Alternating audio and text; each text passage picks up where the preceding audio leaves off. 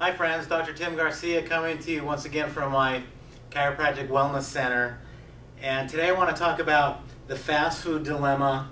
And for its convenience, it's late, it's the end of the day, and you think maybe I'll just stop by and get a quick bite to eat so I don't have to cook, feed the kids, etc. And it's because it's so convenient.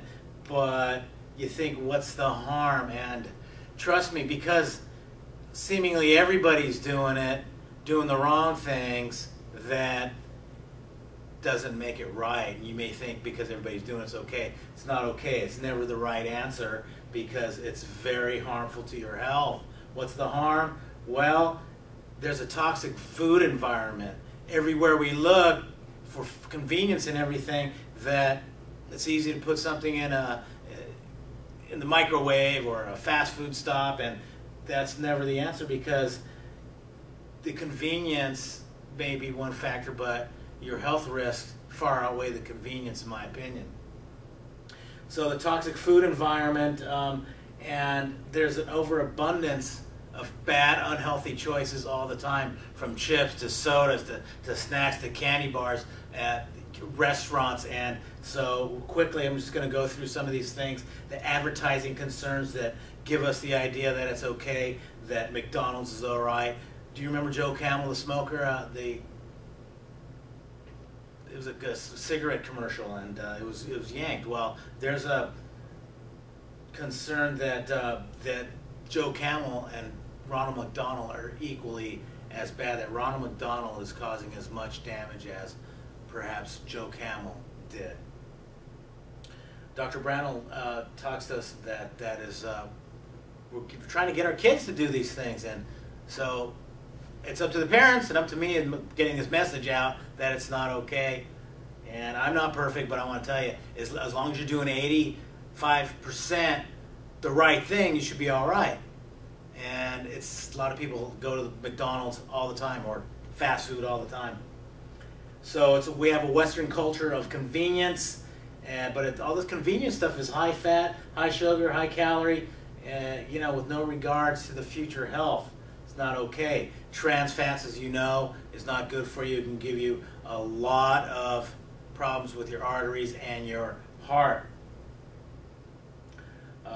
Heart disease and concerns for that. It makes trans fats for shelf life, and it makes the hydrogen oil turn into a semi-solid. So people target the cholesterol for heart disease risk, and so, but there's other ingredients in fast food. So try to make a change. Wendy's quit putting trans fat as of 2006. Kentucky Fried Chicken have ceased their use of trans fat. McDonald's says they're going to use another fat. But there's a cancer risk eating this stuff. Cancer risk. Physicians for Committee of Responsible Medicine filed suit against many restaurants here in California. And because these restaurants are knowingly serving carcinogens, cancer-causing chemicals in their food. And here are the ones that are being sued. It's McDonald's, it's Burger King, Chick-fil-A, Chili's, Applebee's, Outback Steakhouse, and TGI Fridays. So there is